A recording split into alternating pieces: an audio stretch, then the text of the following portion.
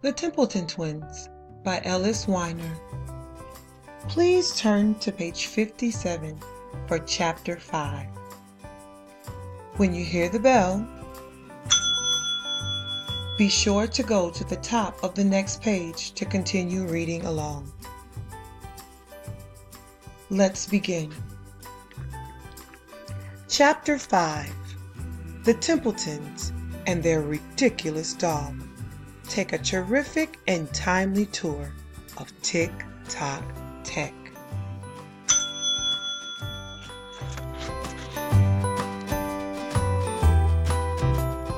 It took about a month for the Templetons to pack up their belongings and get ready to move. During this time, there were little articles and newspapers and magazines announcing Professor Templeton's transfer to the Tickeridge-Bullock Institute of Technology. When the faculty and administration and students at Elysian University learned that the professor was leaving, they held a big farewell party for him. All of this affection and respect made the Templeton twins wonder more than ever why their father felt it necessary to move. But whenever they asked him, he gave some vague answer, and finally they stopped asking. Finally, moving day arrived. A huge truck pulled up in front of the Templeton's front door. The three men lugged the family's furniture and boxes out of the house and into the truck.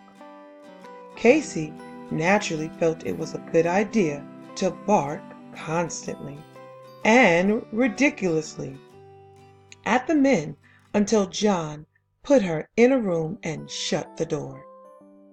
The ridiculous dog barked in there too, but it wasn't as annoying. When the moving van was loaded up, the Templetons drove behind it to the little town where the Tickeridge-Bullock Institute of Technology, which we may sometimes refer to not only as Tick-Tock Tech, but TBIT, was located. The van went on to the Templetons' new house. The family drove to the institute. "Isn't it marvelous?" their father said as they pulled into the main driveway.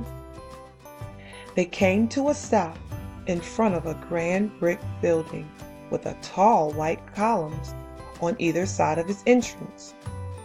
Nearby hung a sign that read, "Colonial Hall Administration."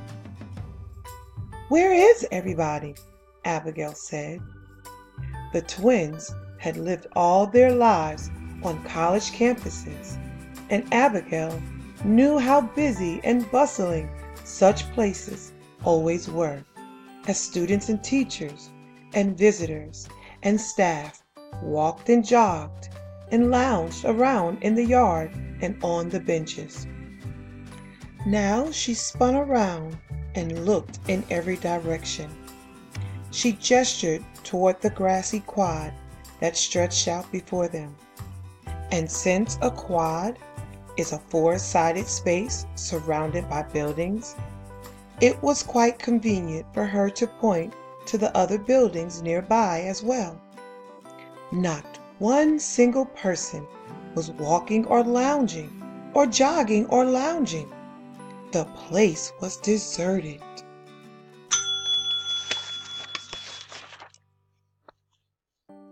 The professor looked up at the giant clock atop the roof of the Colonial Hall.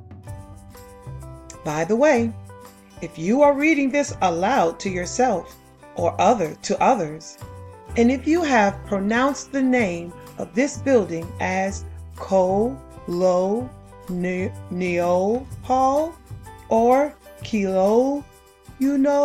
Hall, you're in error. Colonial is pronounced colonel. A colonel is an officer in the Army. I know.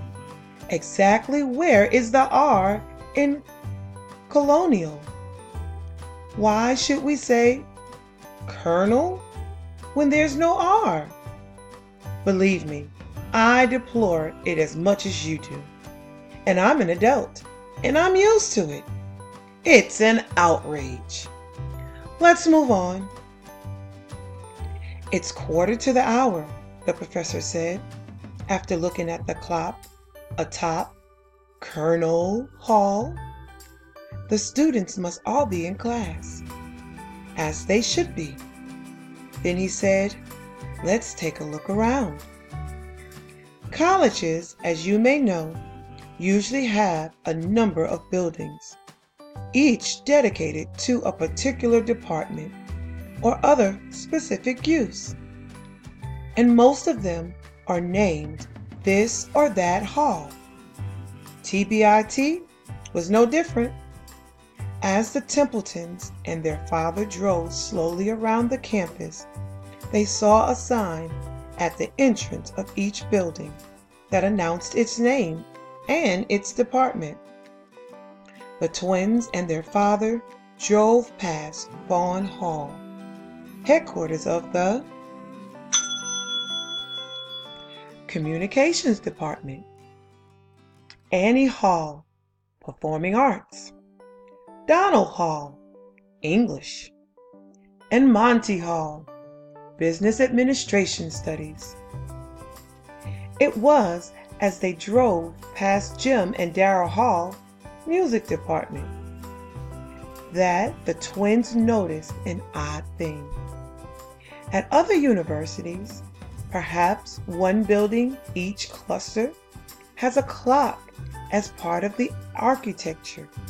But at TikTok Tech, every building had a massive grand tower on its roof, and every tower had a huge clock. Some of the clock faces had regular numerals, while others had Roman numerals. Some had sweeping second hands, while others did not. But all showed exactly the same time.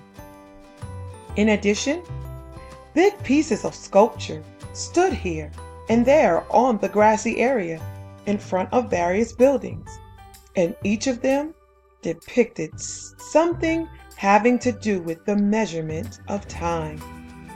A slowly moving pendulum, a stainless steel set of interlocking gears, a giant wristwatch, an interesting construction of large brass springs. In the small print at the bottom, it says a star. It is true that there are famous people whom your parents or guardians may have heard of, named Vaughan Hall, Annie Hall, Donald Hall, and Monty Hall. But these buildings obviously were not named after them. If they had been, they would have been named Vaughan Hall, Annie Hall, and so forth.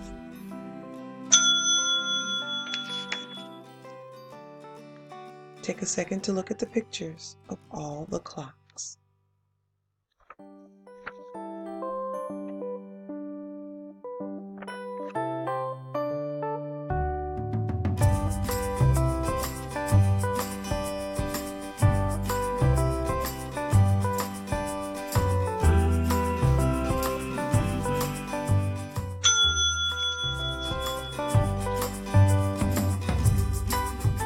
The hedge had all been trimmed into those tooth-like patterns called crenellations.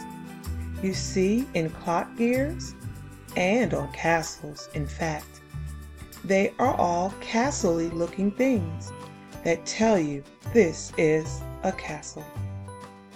Even the leaves of the trees seem to move in a crisp back and forth tick-tock motion. It all felt very orderly and calm, as though the world were moving in a steady, even, unchanging rhythm.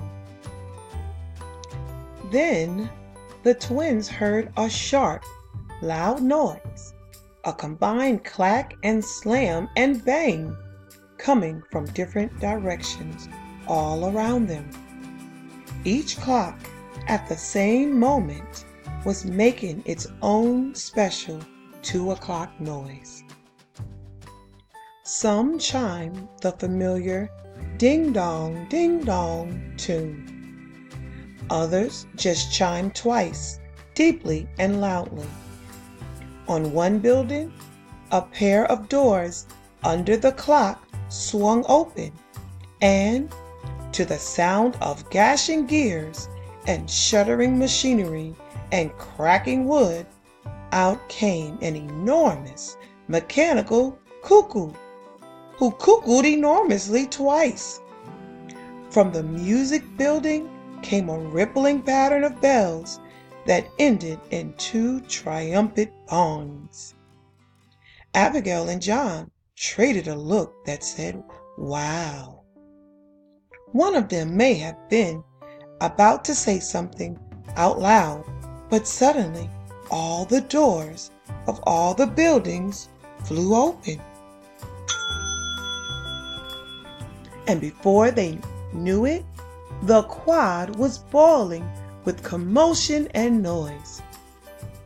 Hundreds of students swarmed around them, talking and laughing and yelling and teasing and punching and slapping and crying and singing and giggling and arguing as they moved to their next classes in tick-tock marching steps toward every building in sight. One by one, like seconds ticking off, the students marched into the front doors of the various buildings until they were all inside.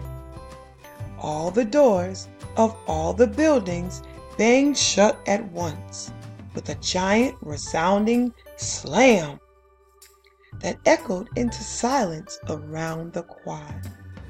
Once again, the entire college seemed deserted.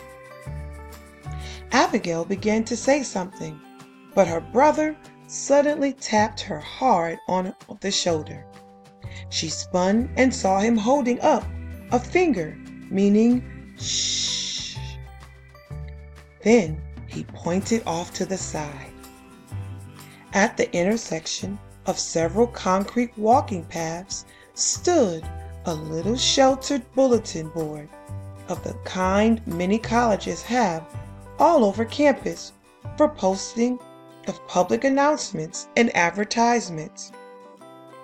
It was covered with notices, but about lost cats and offers of guitar lessons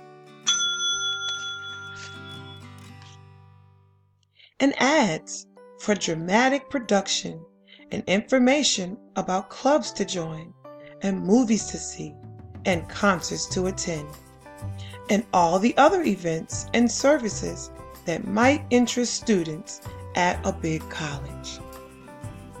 Most conspicuous among them, pinned front and center, was a poster featuring a photograph of their father. John gave his sister a look that said wordlessly, "Good grief. That's the most shocking, awful thing I've ever seen, and I couldn't possibly imagine who put it there or why." Abigail gave him a return look that replied silently, "It's completely horrible and outrageous, and we should make it our business to find out who did this and set him or her straight." The poster welcomed famed inventor Professor Elton Templeton as a visiting fellow at TBIT and invited the public to a lecture the professor would give a few nights later on the subject of personal transport, mobility, and the problem of linkage. That in